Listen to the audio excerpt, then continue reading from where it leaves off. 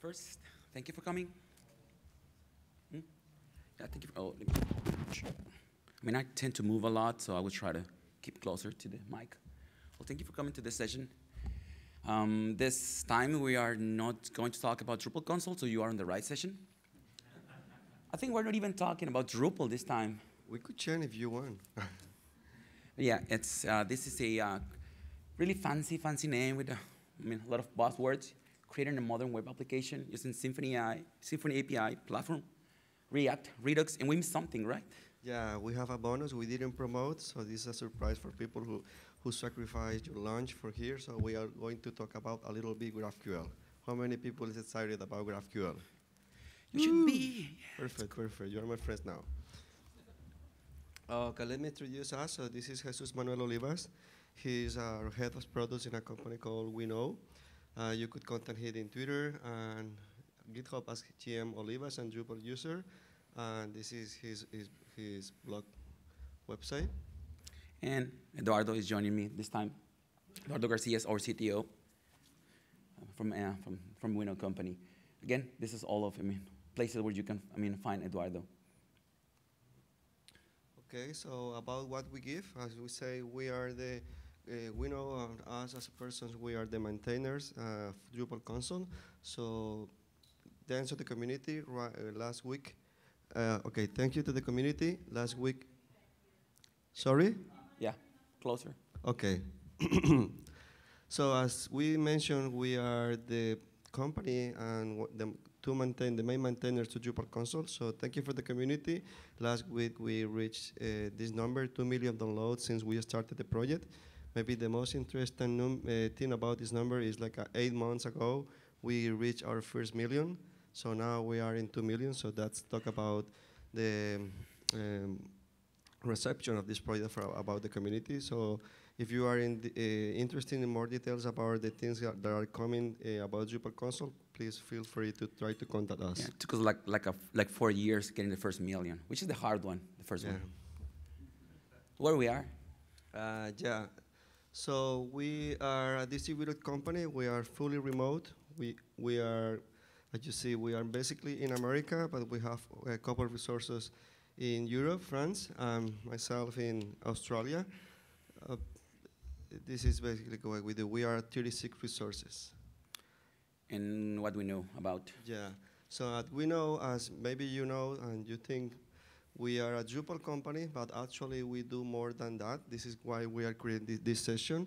So basically, nowadays, every Drupal company is a 80% Drupal company, but actually is doing more than that because Drupal is a integrated system. So you can see the map. The CMS is 28 resources about that, but we also have people working in React, working in Angular, working in React Native, working in Angular, and also people is having different interests. So people is doing crazy stuff like trying to connect Drupal or Symfony with artificial intelligence, with Python, of this kind of stuff. So this is the message we have been talking about for the last 2-3 years. It's like a create bridges, leaving the island. So now we are using these bridges to try to get connected everything, and this session is about that. Yeah, well, again, topics we're going to mention is API platform, the Symfony API platform, which is a framework to allow you to create out of the box and REST endpoints and GraphQL endpoints. So we're also going to talk about GraphQL, and this is the tool we use for the API part. For the front-end part, we use ReactJS, Redux, and Saga. And for the components part of the UI, we use Ant design and components. And this is most like a recipe we have for building projects. Whenever we need to create a project that requires to be in API, and there is not content-centric, there is like no content management, there's no revision on the data. It's mostly like we need to, put data on it, and then somehow, interact with that data from different places, like from the mobile, from the ZLI, or from a web app. So this is what we tend to use instead of going to Drupal and use like headless or decoupled Drupal. Yeah. This is kind of like decoupled Drupal on the Symfony way of doing things. And how we reach this solution or this recipe, as I mentioned about the bridges to leave the island. So actually we started using Drupal with React. Then we noticed we could use React with Symfony. Then we noticed we could use React with Node.js. And then we noticed we could do Node.js with GraphQL. So we were really far away from Drupal, and now we decided to say, hey, we could do the circle. We can now use Drupal and Symfony with GraphQL. So that's meaning even if you are not using Drupal, you are not at the factors, right? So you are trying to reach the technology and close the circle to try to integrate the solutions to provide the best solutions possible for your clients. Yeah, and talking about Symfony, this project is based on Symfony Flex. I don't know if you're aware of this. So there is latest version of Symfony, Symfony 4, but they also has a project they call Flex or Symfony Flex, which is basically a composer plugins that allow you to automate some of the most common tasks, like kind of like it make changes and improves the composer require, composer update, composer remove commands, adding in whenever you enable a module, copy some configurations to your project. And well, the main difference you will find out with Symfony Flex is how the directory structure is a little different. You will find out a config directory on your root project, in the root of your project, and this is where all of the bundled configurations are located. Other than that, it's a pretty standard Symfony installation. Yeah, let's talk about the platform itself. So API platform. As I mentioned during the beginning, it is a REST in GraphQL framework, allows you to build modern API projects. And a good benefit of using a tool, the same thing, the same reason why we use Drupal. We use Drupal because there's a community, there is a lot of modules that we can take advantage of. Same thing with Symfony. By using the API platform project, we can take advantage of all the modules to interact with the project. It means if we're required to log in, there's a bundle for that, like user login. If we require authentication, or extending the authentication using a JWT tokens, there's a bundle for that. So that's the big benefit of using a project like Symfony Flex in this case. And the project, it's break into 4 pieces or 4 components. The API, which is the piece that we will be talking about. There's a schema, allows you to use default schema, compliant files. So you can use, automatically out of the box use those and, populate your database, Doctrine database. It also includes an admin interface, React, fully, functional, create, retrieve, and update and delete the interface. So you, without doing nothing, just by exposing the endpoint, you will be able to interact with this. It allows you like a form for adding and editing fields. And it also adds this CRUD generator. It's a JavaScript scaffolding tool that allows you to create, React components. And in order to use an API platform, it's way too simple. I can say you don't need, like 30-something clicks like Drupal. It's just git clone, and you're all set. The minimum adjustments that we tend to do is change the route. So we point to API something, and since we are changing this configuration, then we change the data entry API endpoint for the client application. And once you git clone the project and make that change, the only thing you need to run is Docker Compose app, and well, you have to wait a few minutes or probably more than a few minutes because it uses Docker and it's we'll start pulling images and all that, but you don't have to worry about like setting up nothing. Out of the box, it's fully functional. And once you finish this process, you will have something like this in your local computer. This shiny page that is telling you that it's installed and it's fully functional and it is working.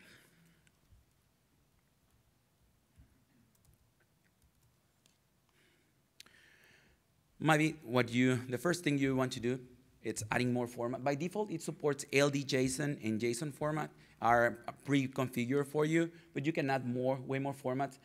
And those are the available formats that you can use. And as in any Symfony configuration, when you have an array of values, the first one is the default value. So if you want to use LD-JSON as default, just put it on the very top. If you want to use JSON, just move JSON at the very top of this list, and you are all set. And everything is configurable through YML files. Well, maybe since you are building an application, the next thing you're going to do is to start adding entities. In order to add a new entity, as in something like an entity in Drupal or a content type if you want to, you need to, in this case, you need to create a class, a PHP class. So this is, source entity directory is the place where you store your classes. It's a plain PHP file. The only thing you need to add is annotation. This is an entity, just allowing Doctrine to discover this new entity. And that's it. And I highly recommend you, we highly recommend you to remove the default entity that is part of the project, which is grading. So let's say for the purpose of this example, we are going to add these three entities: post, post type, and user. We're not trying to building a CMS. It's just, we're using like similar concept that you are aware of, like, like Drupal, have posts and post types. So we're trying to use those concepts here. And remember Drupal hook update? Well, Symfony has something called Doctrine migrations bundle that allow you to store on the file system all of your changes, or your database schema changes. So by running, let's say if you add a new entity file, like, post.php entity or post-type.php entity file, you just need to run Doctrine migrations diff, and this will create a new file for you.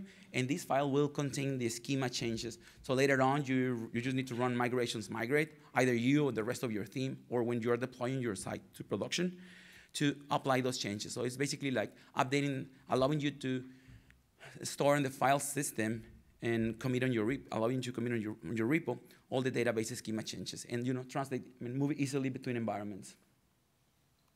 Well, and as I mentioned, one of the reasons of using Symfony is because there's a lot of bundles for adding an extra functionality. Since we're building an API tool, we're required to have a user login interface, or using login functionality.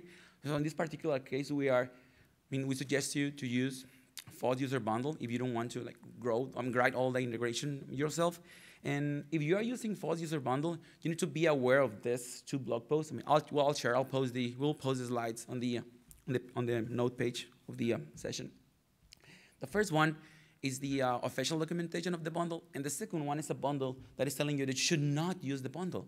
And in the end, it's not telling you don't use it. It's telling you, the benefits, the pros and cons about using it. They claim there's a lot of fields added to your table that you might not need. So having a better understanding of what you're doing when installing a module or a bundle for extending your project is a good idea. So this is a really good read. You can have a better understanding of what you're doing. You're adding legacy code to your project, and then you can decide either to use it by knowing what is happening or just write one yourself. And another thing we tend to use a lot is creating commands. We like to automate things. We think, or at least I think, whenever there's human involved in a process, there are chances for errors. So we like to automate things. In this case, we create, one single command to initialize the whole project in Symfony. Same thing we use in Drupal console. So we create one command which will take care of running the database migration and executing all those migrations and populating data on the entities. And for populating data with fake data on your project, you can use Alice bundle and Basinga Faker bundle. Let's move to something more interesting. Yeah, let's take a look how the project looks like. Remember what I told you? Use Docker Compose app and just create those 3 files for the entities. Once we have that, and if we do something like this, so this is how the project looks like. So whenever you go in for the initial page of your endpoint, which is in this case, API, you will see something like this. All of your entities are listed here, and you can start playing around with those. So it means if I go to post and want to try out, I can do try out here, and this will execute. What I will see here, it will show me the result of all the data. Well, this is really important because when we install those systems, we spend a lot of time trying to figure out how to access and what results we expect to have. So visually and quickly to try to have a better idea about what is going on and what specific data you already have, and you could compare with your database to try to be sure that is the same. And if you want to change the format that you are interacting with the endpoint, you can just change it here and just execute it again. And for any new endpoint that you have, that you register, or any entity, you have all those endpoints available. Something like API post. If you want to load the JSON format, you can go post.json. If you want to try the JSON LD, then you can try post.json LD. You can do this by by the CLI or your application by changing the content type that you are calling. Now I'll show you how it looks like. And if you want to load one post, one single post, you can do something like API, then entity, name, and then the ID. And for making calls from your CLI, remember what I told you about the reason for us to building an API project is because we know we want to interact for different clients. In this case, CLIs could be a client. So you will do a get, you can use curl or wget, and then using get, and you call the endpoint URL, and you can specify the content type that you are accepting or you are requiring for the endpoint to give you back. In this case, you can use JSON or LD-JSON. And for adding posts from the CLI, it's the same thing. You can use post, the post method, and then you just pass the post, the URL, and you can start iterating here. As you can see here, we are passing the data we want to insert. So in this case, we're telling, let's post in this URL using JSON format. And I want to use JSON LD for passing the data, and we can specify fields or property and value that we are passing to the endpoint. And for updating and removing posts, same thing. You can use HTTP commands like put, delete. So everything is there. It's out of the box. You don't have to do nothing other than just make your entity, enable your entity. It's a matter of adding an annotation in your entity, and that will be automatically discoverable by the framework for you. And when you're using REST, as you can see here, when we are calling an endpoint, let's say like post or a single post, and you have entities and you have nested entities, like in Drupal, we have relations. We have a field who is pointing to another entity or content type, which is related by an ID. In the case of REST, most of the time what it happens is you need to do like two calls. The first one for getting the main entity, and another REST call for getting the relation. In order to fix this problem, the API platform allows you to use the serializer component of Symfony, and by using annotation and something they call normalization context and denormalization context, you can create your own groups and say, when I'm using the endpoint for reading data, I want to enable this relation, and instead of showing me the ID, please go and pull the data related to this entity. It's like a relation, but it tells you, so it brings you back not the ID, it brings you back the data from the related entity. The downside of this is you need to add, a single annotation to every single field that is an entity. It's an entity relation or one-to-many relation, which is could be kind of cumbersome. So we decide to instead do something else, which is GraphQL. Exactly. So it's not like the other solution is not working, so it's totally usable. But we were thinking about to explore another option to try to do things easier as possible. So GraphQL, if you're not familiar with that, you could think about like a middleman, or it's an abstraction layer between your client and your backend. In this case, it's Symfony. So that's mean this solution we're going to explain here. You could take which part you want. If you like the server side, keep with that, or if you like the client side, keep with that. And you could use GraphQL, and then in the backend could be anything, because GraphQL is an abstraction to allow the client to decide exactly to take whatever they want from the server, right? Instead of to try to be aware about how many fields I'm going to receive, if it's going to work or not. So this is especially good for GraphQL. Yeah, when you use REST and you call an endpoint, the endpoint returns you all of the fields on the model. And maybe you don't want to. You don't require all those fields. You maybe just want like one title or a body or something. With GraphQL, you can just select exactly the data you want to fetch. So the idea is of GraphQL, the foundations are in two concepts. First is types. So you just need, types is something like you need to define, so maybe in the other side, in the server, is a Fortran system, it's a database, it's a text file. So you just define what are you going to return to the server, to the client from the server. And the other thing is the resolvers, which is how, as a function to help you to combine all the sources to try to return the specific type you want to return to the client. The good thing is using this package, the Webonics GraphQL PHP, integrated with API platform, all this matter is resolved for you. So using the Doctrine schema, So you don't need to be worried about that, because in other GraphQL implementations, obviously you have to write by yourself, because we are using a Symfony solution. You take the solution you already have, you install this, and then GraphQL is ready to use, and easy as simple. So the whole process we have covered until now could be outside the Docker part, could be 5 minutes or less. And the composer part.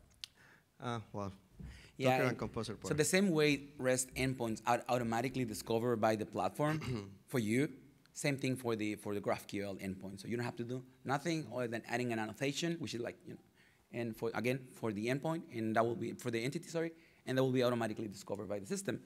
Yeah, so after install the package, the same way we did with the API platform, you need to define what you, if you want to expose, because this is GraphQL, what I am going to show in a minute. In theory, it's only for development, because this is a helper for you to try to build the queries you are going to execute with the client into the server. So when you are going to production, please disable. Yeah, make sure you disable, unless you want to expose your endpoint to the world. Yeah.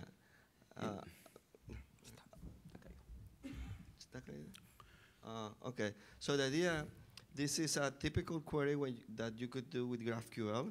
So you need to provide what resource you want to do. So in this case, because it's Symfony, so in theory, GraphQL, no, in theory, no, it's real. So with a regular REST, you have many entry points, and you could attach and then a sequentially request, but in GraphQL, you only have one. And then you need to decide what resource you are going to get. In this case, this is a call for a specific post, and we are getting 3 fields, right? So you could think about this like maybe you are doing a mobile application, and this is the field release. This is something for iPhone old version, and then you get those three fields, and everything is working. But later,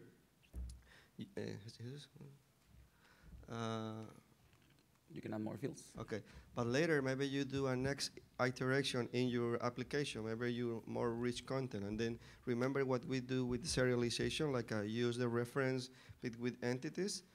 So in the resolver part, which is already did for you, because for the component, you could decide to try to get more rich information. So imagine you have 2 clients, 2 different versions of the mobile application. The one client, they have the last one, but the other guy, for any reason, he already have the old one.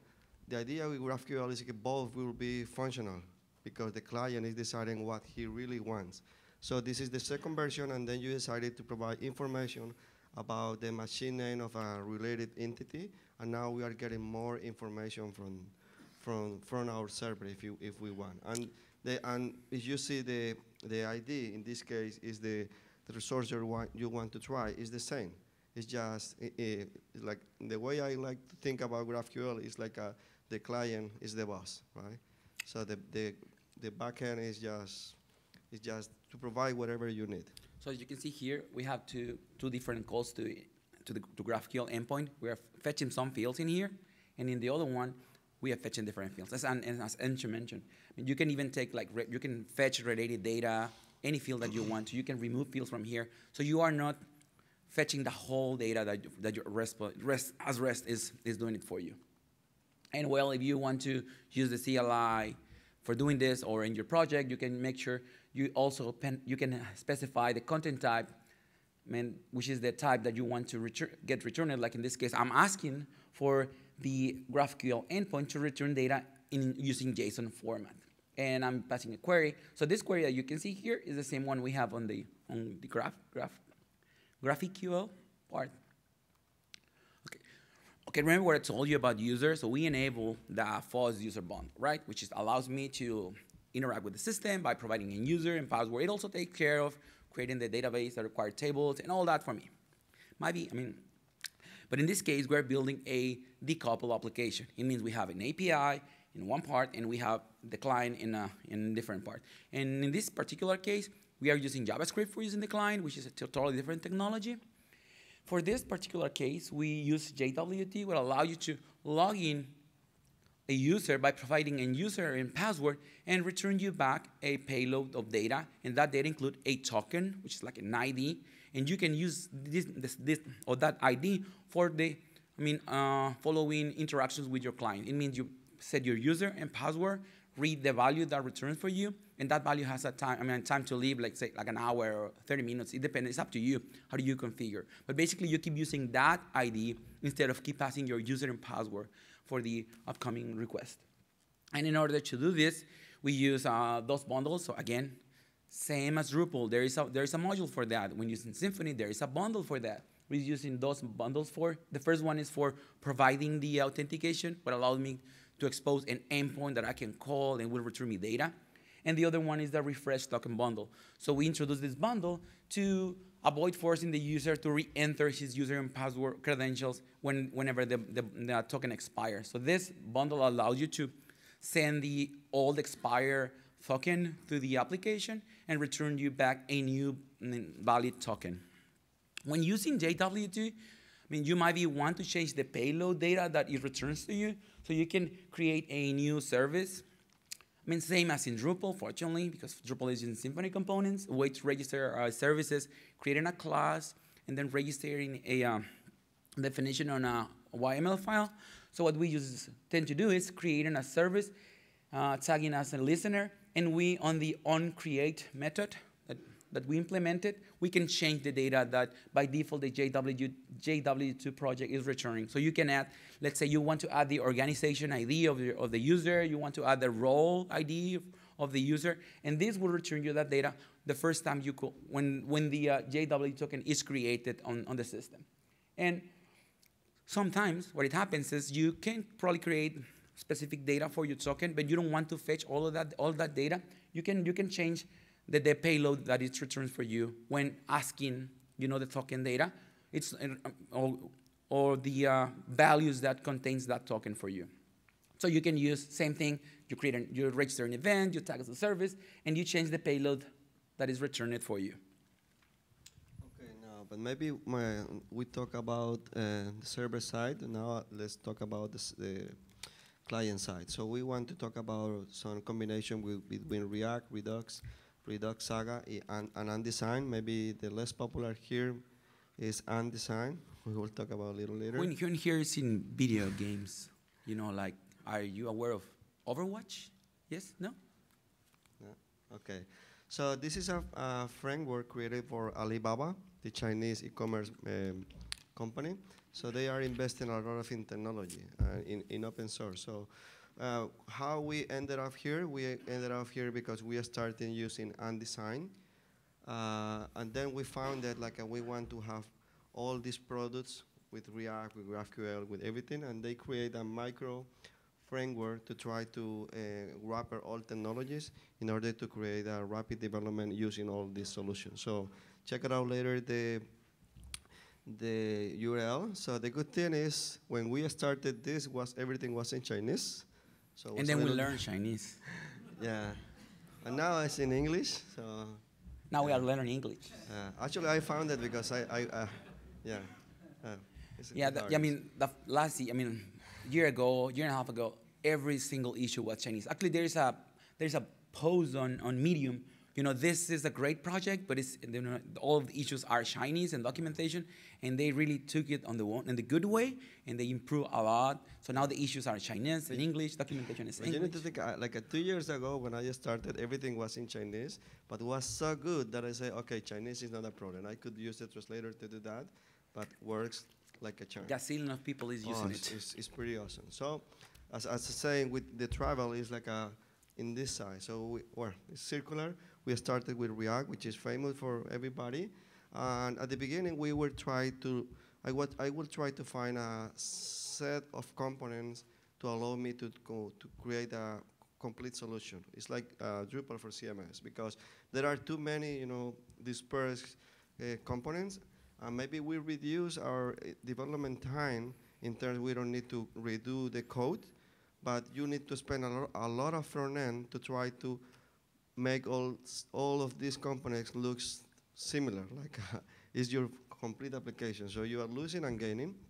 And also you need to learn any specific API for this specific component. So the inputs work different than the slider, the calendar works different, and blah, blah, blah.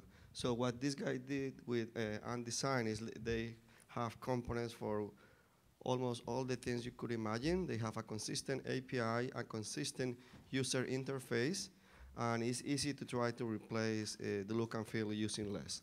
A consistent naming convention for parameters Also, and properties, yeah. which is just great. It's just awesome. So we started using React, we started with Unit and Design. We say, okay, we could use Redux, which is to React itself have a simple state system, but if you want to create a complex application, you need, Redux is the best to try to have a complete state system across the application. And Redux-Saga is the evolution to try to easy access and managing your state to facilitate your development process. When you're calling endpoints from your like writing actions, and then you end up adding reducers for, and creating namespaces for your state, because in the end the state is just an array, JavaScript array that you interact with. So we find out like using Redux-Saga help us to do the API calls, and then doing calls to update the state. So basically, it's the whole recipe here. It's pretty straightforward to use. I'll show some code. Don't worry about if you don't understand what you see, because it kind of looks pretty daunting at the beginning. But once you find out, start getting like use, it's pretty straightforward. It's like Drupal when you start. It's like, wow, what is this thing? It's monster. It works great. Yeah. So the DVA project, the Overwatch stuff. So they provide a solution. So as usual, it is not a perfect solution. So they use something Roadhog to try to automate stuff. Which is another Overwatch character. They have. But we found that it was difficult to try to create like a global configuration or something. So we disabled that, and we use Webpack, which is pretty famous for that. So we use Apollo Fetch, which is created by the creators of Meteor.js, in order to get the connections from the GraphQL, in this case, the Symfony server. As Jesus said, we use JWT, the code, in order to do the login in the application. We use local storage for simple storage, obviously, of variable, and for more complex objects and interaction in our application, we use IndexedDB. Also, there are other solutions, but we found IndexedDB. It's pretty much like this, like the definition or the standard, and there is like same as in Drupal, like hundreds of packages on npm that you can use.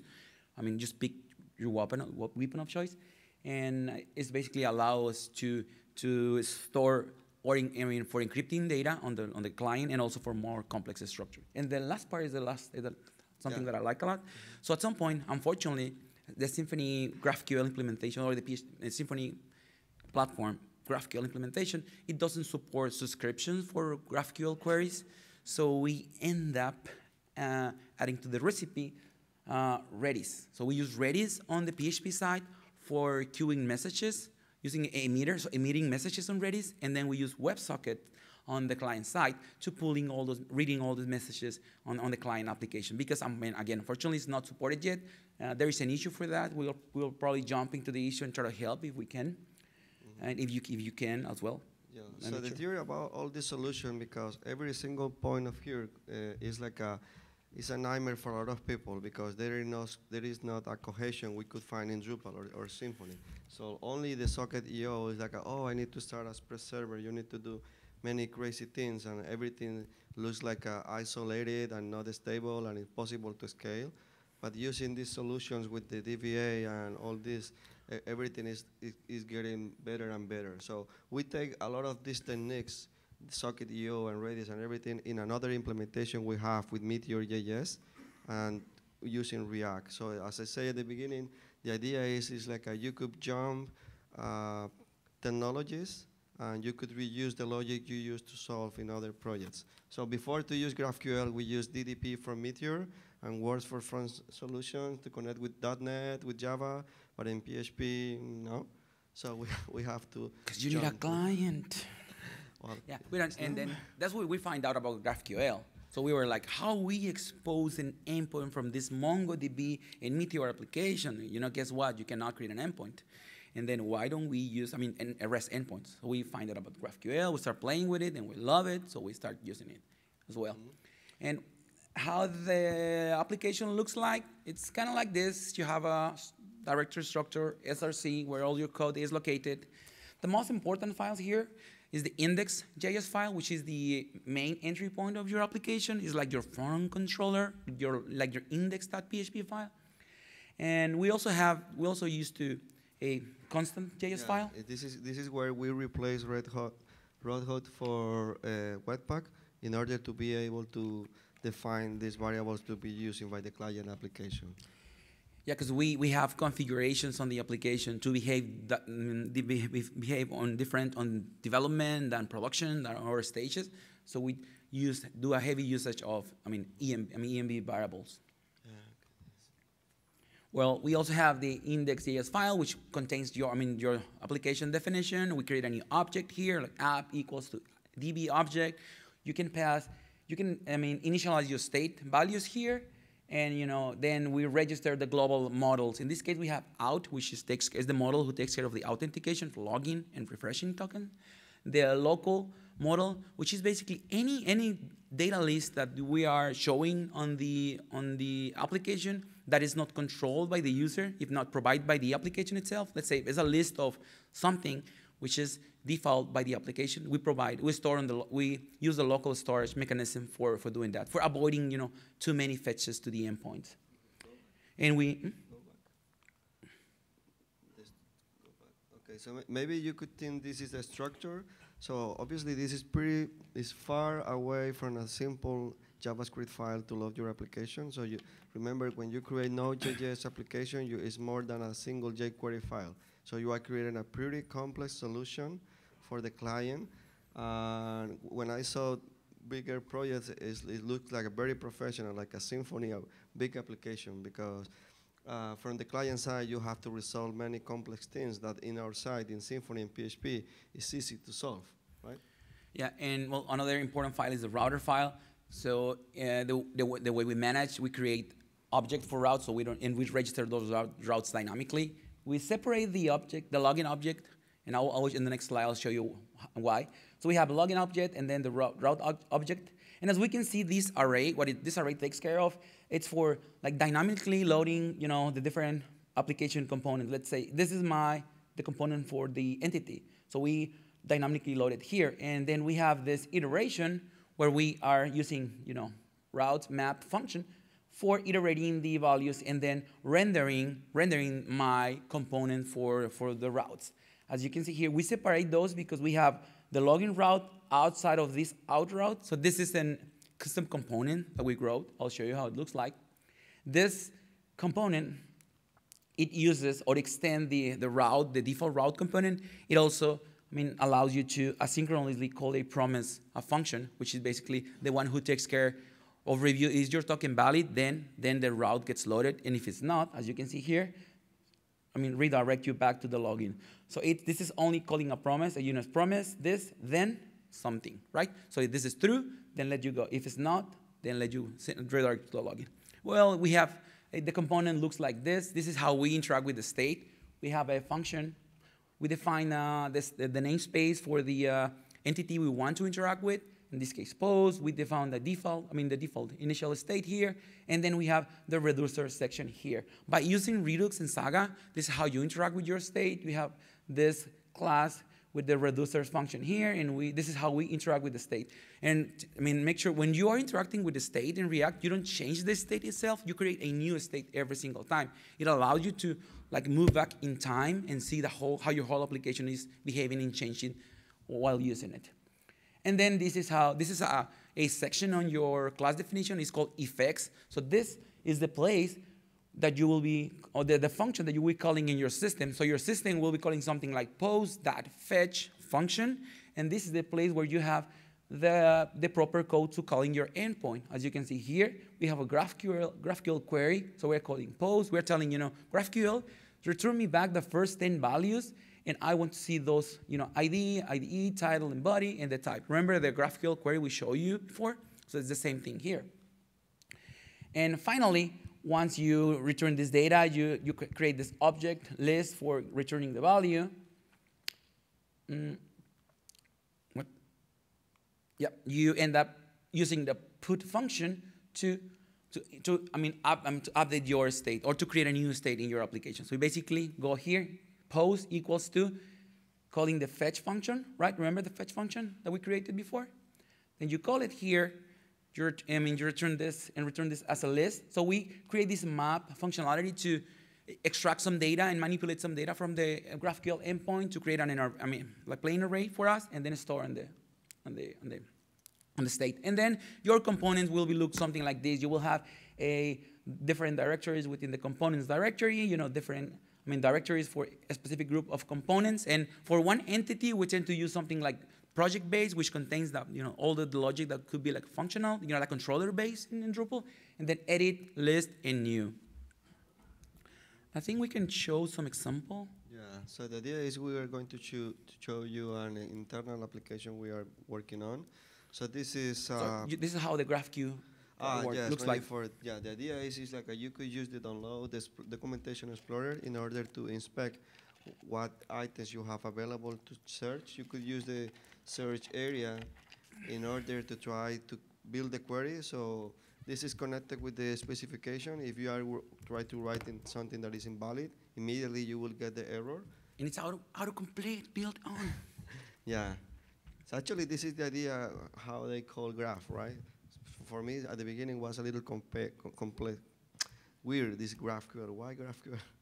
And it's because it's everything graphical. So this is a Symfony application using all the techniques we mentioned. This is how it looks and designed out of the box. Let's see if the internet allows to log in, because internet, it's logging. So what Jesus is going to do is going to create, this is a system who is connected with Bitbucket, DigitalOcean, and others. So we are enable the integration with this website, with GitHub. Maybe you explain that. Yeah, it's a system that allows you to deploy your application. So basically the recipe we talk about is the one we use for building this tool. Internet is so slow. So it allows you to connect your project with GitHub, Bitbucket, or GitLab or your own, and then from there you can start.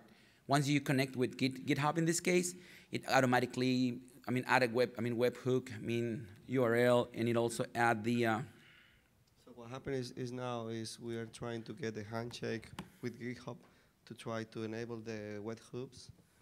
It's taking too long, but automatically add this SSH key for you, so you can start using the project for deploying your site. So basically, allows you to create like temporary stages of your project. Dynamically create servers for you and all that. Dynamically, so you don't have to worry about. This is like a CI and QA tool, and also allow you to build your artifact and deploy to your production server. In this case, could be Akia, Pantheon, or your own servers if you want to. Well, internet is terrible.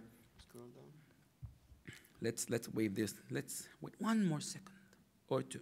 We have 5 minutes. So the idea is obviously after we do the connection, we use Socket.io to try to improve the user interface with the user.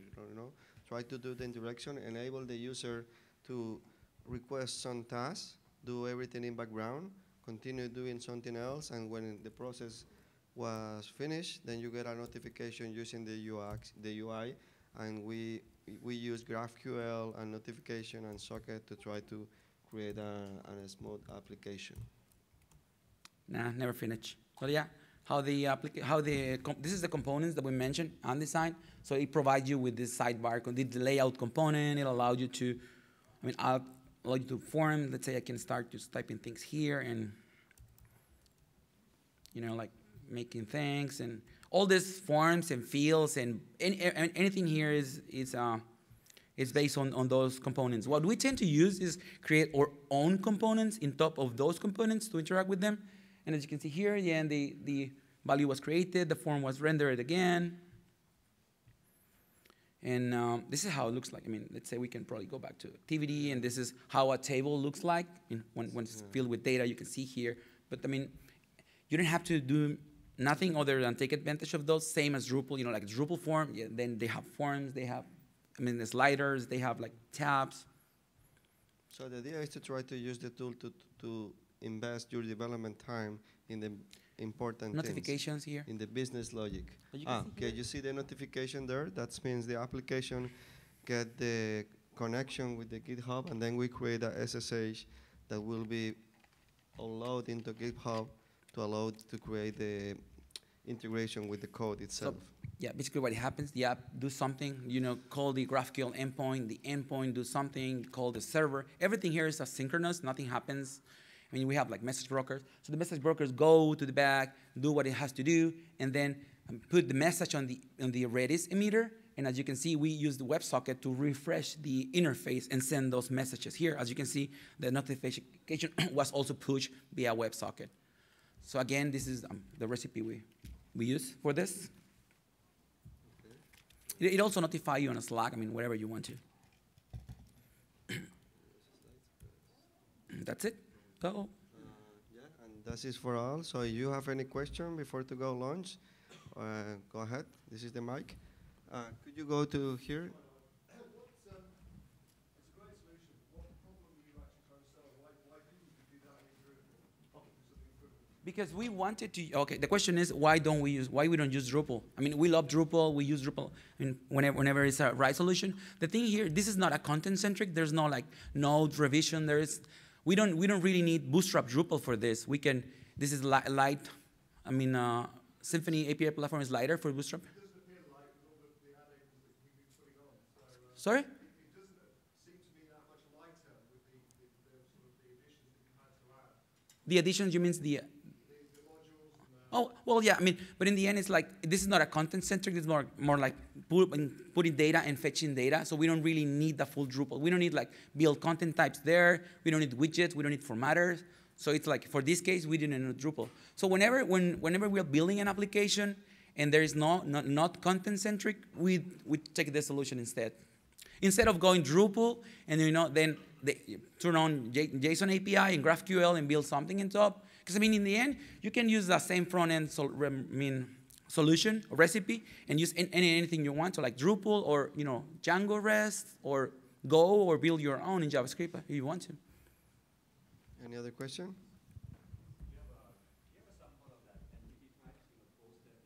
No, I can probably, yeah. I mean, I can add, a few slides with the code. I mean, that won't be a problem. I can add this, on the slide, and when I upload it, it will be updated.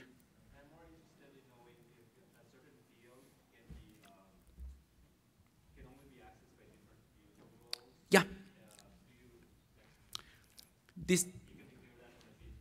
You can do that by using the group roles, and then you use so whenever you're logging with JWT, you have access to the user on the PHP side of things. So based on the role, or that user belongs to, you can change Doctrine queries on the fly and select what you want to see or what not to see. And creating those groups is how you define. Yeah, you declare using an annotation on the entity. Any other question? Okay, thank you so much. Thank you.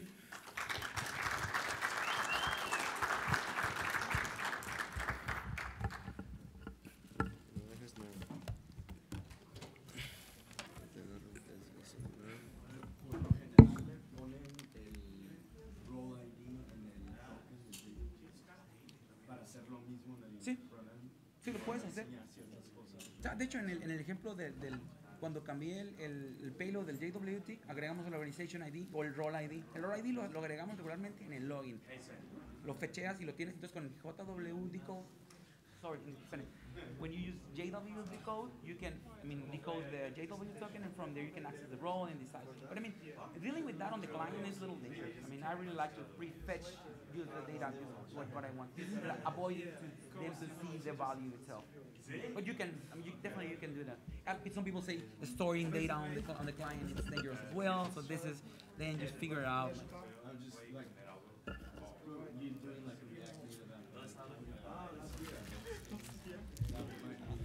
Yeah, but remember, whenever you call the API on the backend, you can there is a Doctrine. You can use Doctrine to change queries and all that.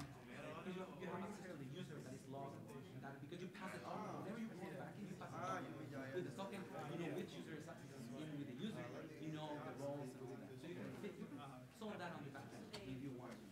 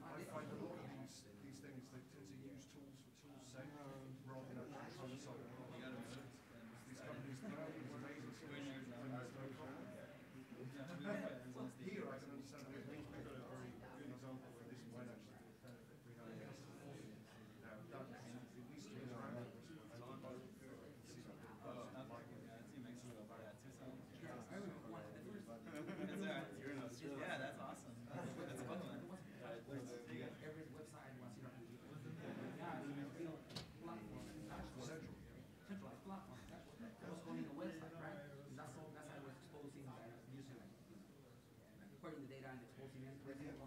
Then we have another like a Laravel application where we're supposed to do it. Okay, so we have like different multiple endpoints.